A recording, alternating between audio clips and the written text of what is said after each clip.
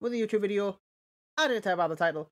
I'm here to give you my trailer reaction, the FIFA 23 trailer reaction. So let's go. This is from the EA Sports FIFA Twitter. Let's go. Let's go. It's a bit loud. Hello and welcome to the FIFA 23 reveal trailer. I'm Derek Ray and alongside me is Stuart Robson. Thanks, Derek. Well, you can really feel the sense of anticipation as the players warm up for their big moment on the world stage. And away we go. It comes to Sam Kerr, leading the Chelsea attack. Hypermotion 2 technology. Sends it in. Holland's a pure strike. Let's go pitch side where Alex Scott can tell us more. Well, you're seeing Hypermotion 2 in action. More animations than ever before. And more realism every time you step onto the pitch. Well, he's going to wear out the right stick play. Say maximum. They say it's a game of two halves, and you can really feel the intensity building here. Mahrez that on it. Oh, he's mastered that one over the summer. Safe hands there. It's Alisson. calmness under pressure. Oh, a crunching challenge.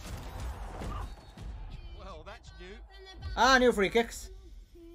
Is that you can do new free kicks? Absolutely brilliant technique, and it feels like there's more goals coming in this one. Oh, silky from Vinicius. Smart dribbling from Son, weaving into space. Son. World Cup. What were you thinking? Only one World Cup? That's got everyone in a celebratory mood. We're into the final moments now. What else do they have up their sleeves? And it comes to Kerr. And right in stoppage time. Hold on, what's Kylian up to here?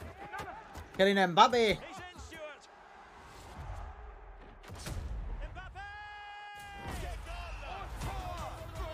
From the first frame to the dying embers, it's football everywhere.